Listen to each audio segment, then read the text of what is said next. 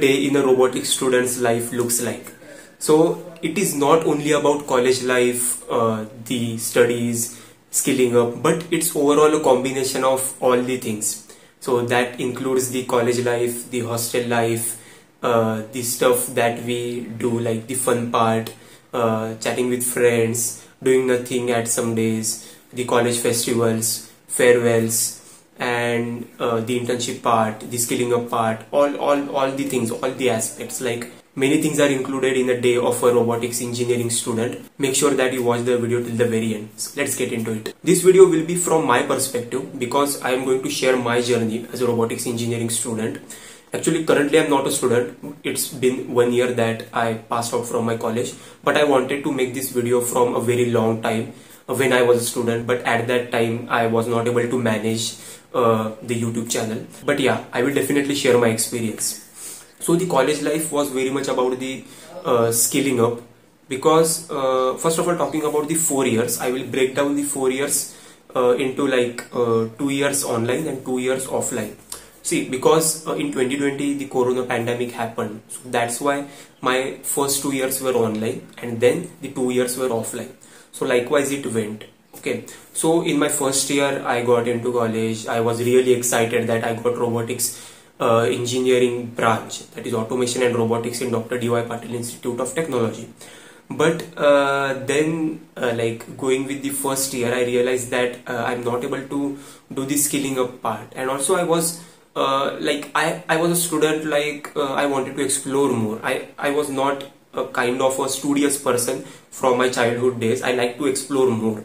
Okay, maybe that might be non-technical things as well, and I did the same in my first year. As it was corona pandemic, I was having a lot of time, right? So like I never studied, because you guys know like how much we study online, so that's a completely different part. But yeah, I was like I did the basic programming languages stuff, like learning the Python language up to the object oriented programming. I referred to the YouTube channels. I didn't even purchase a course for that. But then I moved to the freelancing side part. So back then I started a YouTube channel for freelancing, talking about freelancing, video editing, social media marketing, graphic designing. I did those things practically. I got clients. I like practiced how to speak in front of people and all those. I invested that time for myself, like how to do the skilling up part, how to do self-improvement. I invested that time in me. So that was really great, because I don't regret on that, because I managed the technical part somewhat, but I focused on the non-technical part much more than the technical part in my first year during the corona pandemic. So in my second year, the corona pandemic was there, but in the first half of the second year, I focused on some of the technical part of robotics as well, that is ROS. There I started robot operating system, and it was good actually. But yeah, I got a reference from one of my friend from BITS, like you have to do a robotics, you have to do a ROS workshop in BITS Pilani campus, like online workshop. I was just a participant there. I didn't organize that workshop, but I got to learn about ROS. And then in the second half of the college, the offline college started. I was really excited. I will get into the college and do some activities. So I joined the robotics club in the online like term only. But I left the robotics club when I joined offline, because I was not able to manage the time for the freelancing and all those things. So that was really not possible for me to manage the robotics club and my things as well. So those were overlapping. But in the offline, I participated in some presentation competitions. Then I also participated in sports activities. So these sports activities in college are really well. You will get to explore a lot. You will showcase your sports skills. I'm good at chess. I am an international FIDE-rated player. So that was really an amazing experience back then. I enjoyed a lot with my friends. We also played cricket, and yeah. So that was one part. Actually, a day in life of a robotics engineering student is not only a particular day, but it's a combination of all the things. So it's a flavored combination, you know. We can't only pick up one day that I am doing exercise and then I'm studying and then I'm skilling up and all those things. That might be a game for a student, like a student can do that, but I'm not that kind of student. Like I will only do those things for one day and then repeat the cycle. That's not what I am. See, I did that thing, but for a limited time. See, just for example, I started exercising.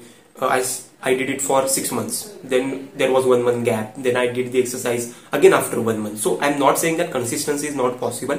Consistency is most important. But if you miss for 2 to 3 days, it doesn't mean that you are not consistent. You can stay consistent like 4 to 5 times a week. 1 or 2 days you can give a break for yourself. That is also possible. So customize your day as per your own nature. That's what I wanted to say. Okay, if it suits you, then go for it. Else customize as per your choice. But consistency is important at the same time. If you are not consistent, you will lose the game, I guess. But I did freelancing till my 4th year consistently.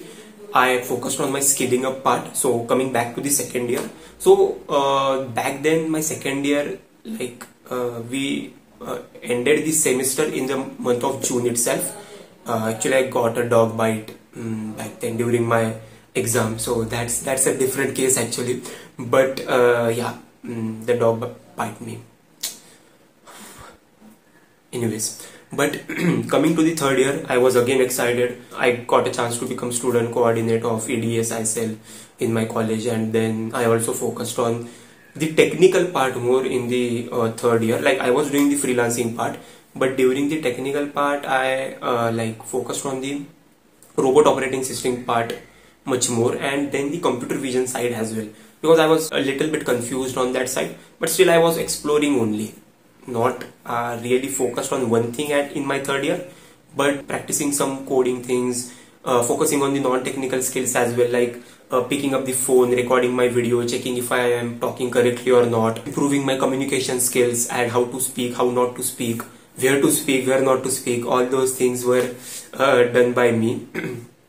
And then yeah, that was one thing. But I will here take one pause and tell about my hostel life. So when I joined as a robotics engineering student, I was staying in a paying guest, a hostel. So during that time, the hostel life was really well, because I was really active in my hostel, because I like to stay active with the people. I was talking to the owner, to the side roommates, to the different floors of the hostel, exploring with the guys, and also celebrating the moments, and also participating in the like different birthdays, celebrating different birthdays, and all those things were really great. We also used to do dinner together, spending some time doing bakchodi, and all those things were really very exciting and great. I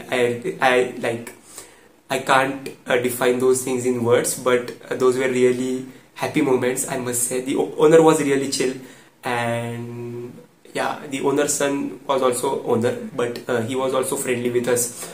But yeah, that was really a great time, because I used to go to the college, but then I focused on the skilling up part in my 3rd year, right?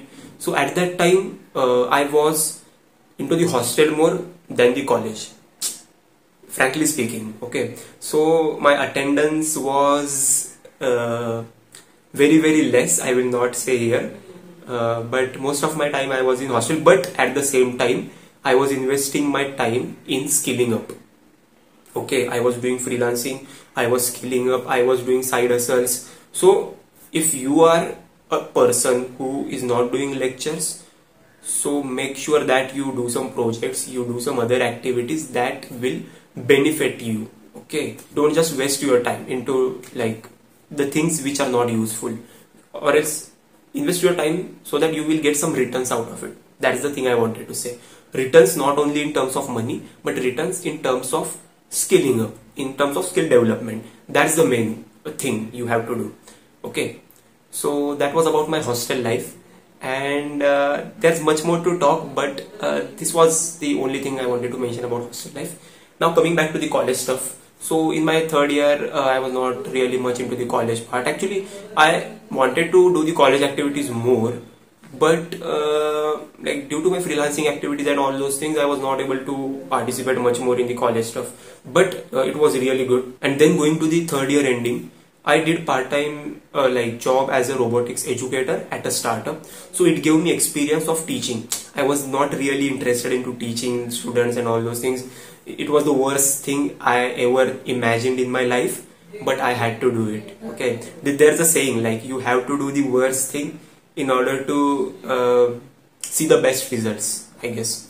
So I like got a feedback that I can teach well. The students are able to relate with me. They are able to understand. So that's how I got into robot operating system. Okay. So in my fourth year, I focused more on the ROS part, on the robot operating system part. So in fourth year, generally placements start, but placements were like I never thought that I will do a job, but definitely I prepared for the placements. But I was interested into the robotics companies only. So I made my mind. I focused on LinkedIn and how to build LinkedIn profile, all those things. I studied the algorithm, and as I was having experience in content creation previously, it helped me in social media marketing, how to do the SEO, how to write content. So I just used that part and pushed my LinkedIn profile forward. And back then I also posted about my ROS content and how to do robotics engineering, all those things. I got some like offers from the companies, pre-placement offers, and then also the colleges approached me to take the workshops. So that's how I took some workshops in engineering colleges, starting with my college and then the other colleges, then the other colleges. So likewise it went, and I built my profile around it. At the same time, I started my own podcast on YouTube only, on this channel itself, where I was really interested to speak about robotics things. And also the student perspective is more important than the robotics perspective, because students suffer a lot, like what to do exactly. So that was my real motive, to give clarity to the students as much as I can. Okay, because I can't provide all the information, but I can try to give the correct information. That's my motive. The fourth year was going to complete, and we got a farewell from our juniors. It was really a great experience, because in the complete college, like 4 years, we were not able to enjoy a lot because of our side hustles and some things, because all of us are not able to participate in the college fests. So that's one part. But if you get a chance to participate in the college fests, in the college festivals, make sure that you join, because that's the only time you will get to explore the things. Okay, if you have the time, join it. If you don't have it, don't regret. You are investing your time correctly. So make sure that you invest your time correctly if you are missing the college days, because you will not feel the regret then. Okay, so that's how it went. So I don't feel any regret because I invested the time correctly. And also like talking about the farewell, it was a really great experience given by the juniors, and we were able to enjoy a lot, do some fun activities, and it was the last chance to enjoy with the friends. Yeah, so that was really great. And also there were some awards given during the farewell. I got selected as Mr. Automation and Robotics. So those were the games that we played, and it was really fun. So I enjoyed a lot. And also talking about the like these were some special days, but if we talk about the general days in a life of a student or else a robotics engineering student, see, as I said previously, a day in the life of a student or else a robotics engineering student is much more like a grind for himself or herself. You have to get up, you have to see what you have to do. So I will tell my day. So first of all, I used to get up early in the morning. Then I used to brush up my teeth. I used to watch my to-do list that I used to write in the night. Okay, so that I can just wake up and see the to-do list, what I have to do. Then if I have to go to the college for important tasks, then I used to go, else I used to stay in the hostel itself. Okay, then I used to complete my to-do list on priority. The task which is on priority, I used to give the first preference to it, and then do the next one, then next, and at the end of the day I used to complete the task. But at the task management, I used to also manage the finance part. Okay, I'm going to make a separate video for finance, but how much expense I do in general, that used to studied by me. Okay, I used to analyze all those things. And then also I used to focus on my freelancing part, then at which time I have to skill up, and then what I have to eat in the breakfast, that is also cost effective, and what I have to eat in the lunch. Okay, all those things. And sometimes I also used to miss the breakfast in order to complete the task, miss the lunch in order to complete the task. miss the tea in order to complete the task. And that is how a day looks like in a robotics engineering student. In my perspective, this was my day. Okay, the days differ, but this was a strict day. Okay, there were also some simple days. I used to get up late, no exercise, no work. Sometimes I used to feel very demotivated, and what I am doing, what I am not doing correctly. I used to write diary, daily diary. I also have the book now, but it sounds really crazy, but I used to write my daily stuff. And also before sleeping, I used to write my finances, daily expenses, what I make. I also have the complete expense I did in my engineering. So this was my day, like how my strict day looks like. Okay, but as I said, it is up to you, like what your nature is, that's up to you. So my nature is I can be disciplined, I can be flexible, and also I'm open for different opportunities as well. Like I can explore, that's my nature, and at the same time I can be disciplined. So you have to choose your day, okay, if you are a student. But this was all about a day in the life of a robotics engineering student. Hope you liked the video, and make sure that you share with your friends, and let me know in the comments how your day looks like. Let's meet in the next video. Till then, grow, learn, and explore together.